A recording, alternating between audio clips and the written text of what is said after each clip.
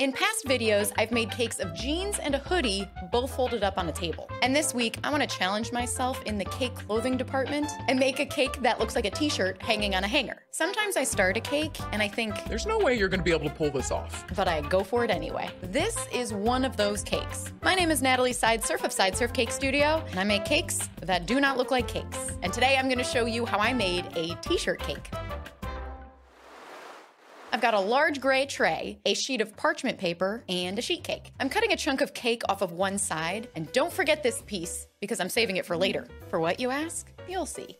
I want to fill this cake with a layer of buttercream, so I'm splitting this cake into 2 layers. I use most of my arms to pick up the top layer of cake, and then I'll set it aside while I ice the bottom layer of cake with gobs of my signature green buttercream. This t-shirt's going to be a crop top t-shirt for fashion's sake, and because a regular t-shirt would require a lot more cake. I'm not gonna worry about the sleeves at first, I'm gonna add those later. This cake is gonna be a doozy. I'm sculpting it to look like a t-shirt hanging on a wall, when really it's just a cake laying on a table. So as I carve, I need to remember that the folds in the shirt need to look like they're hanging, they're not just laying flat. I have a real hanger that I'm using to understand where the shoulders of the cake need to be, and I use it to trim the corners of the cake. I absolutely love a squishy cake. Sneaking bites while I carve is my weakness. And here's a cake board that makes a great stencil for the shirt's neck hole.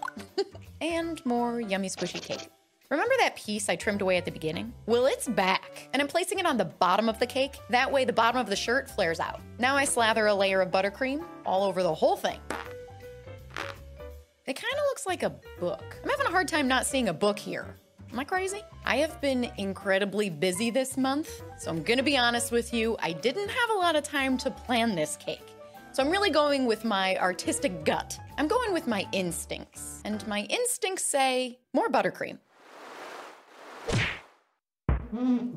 Now I'm rolling out some white modeling chocolate, which I'll use to cover the cake. This layer of modeling chocolate is pretty soft, and that's gonna allow me to go in and refine the shape of the cake and add all those tiny details that make it look so realistic. I trim away the edges, which I always try to point out, because I think that trimming away that chocolate with a blade is really satisfying to watch. Now I'm adding extra modeling chocolate to the bottom edge of the shirt, and that's gonna give the illusion that it's hollow inside. It's an optical illusion.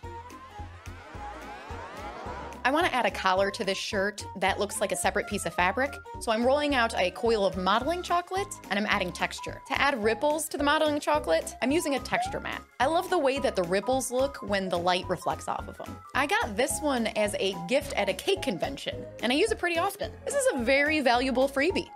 And again, I trim the excess off with a blade. Satisfying or meh? You make the call. Now I'll just secure the edges with sculpting tools and add a little pizzazz around the collar. Speaking of pizzazz, I love this little stitching tool. I've used it on cakes that look like boots and towels. It's another tool that is very, very valuable. Okay, this shirt has been sleeveless long enough. It's time to add them. I'm moving the cake onto my work table because the sleeves just won't fit on that gray tray. I saved all the cake scraps that I carved away earlier, and I use them to make cake ball dough. Cake ball dough is just crumbled up cake mixed with buttercream, and it's what cake balls are made of. It's the perfect way to use those cake scraps, and it can be shaped easily, and it's delicious, even though it's this odd shade of green. I promise it's tasty. Now I'll cover it in modeling chocolate, and I'll shape it. If you're enjoying this video so far, and you're new to the channel, please consider hitting that subscribe button, because I post a new cake every week. I have a lot of interesting ideas coming up, and I have no idea how they're gonna turn out. So also make sure you hit the notification bell so you don't miss them.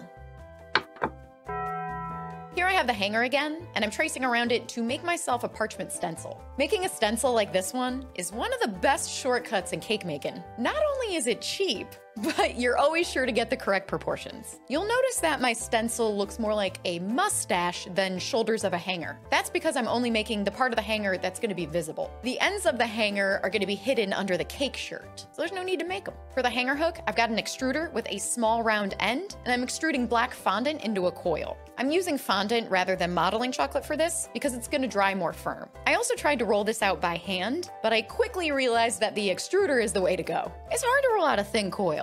Then I line the fondant up with my hanger hook stencil and I let it dry overnight. And now it's time to paint. Here I have some pink, purple, and gel food color. And now the parchment looks like the face of a bunny rabbit with a nosebleed. And that's because I'm going wild today, friends. I'm gonna paint this t-shirt in the most difficult way that I possibly can. I'm gonna try to make it look tie-dye, because I'm insane. Tie-dyeing clothes is not very difficult. In fact, I'd call it a leisurely fun activity for people of all ages. But painting a tie-dye pattern onto a solid surface is very difficult. The tie-dye stains have a pattern. It's a very messy pattern, but still a pattern. I knew it was gonna be difficult, but I did it anyway. I'm trying my best. And I made it extra hard on myself because I just had to do the swirly tie-dye pattern instead of just doing a more random tie-dye pattern. I have to admit, I'm having fun with these colors. So while I'm getting frustrated trying to make this chocolate-covered cake look like a soft tie-dye t-shirt, I'm really enjoying the pretty. I'm cutting the hanger that I made earlier in half because if I don't, I can't fit it in the t-shirt neck. It's not like I can just stretch the neck to get the hanger in there because this ain't a real t-shirt. I forgot for a second. And finally, I'm going to paint the hanger brown using a flat brush to make it look like stained wood. The brush strokes really help to give it that wood grain effect.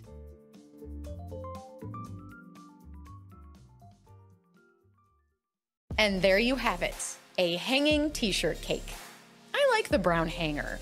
I've got this pretty colored, swirling, whimsical t-shirt, and then boom, we've got some rustic brown wood.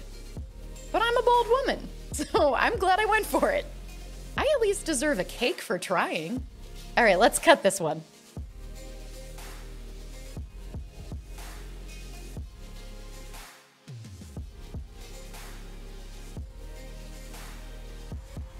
Thank you so much for watching, and I'll see you next week for another cake.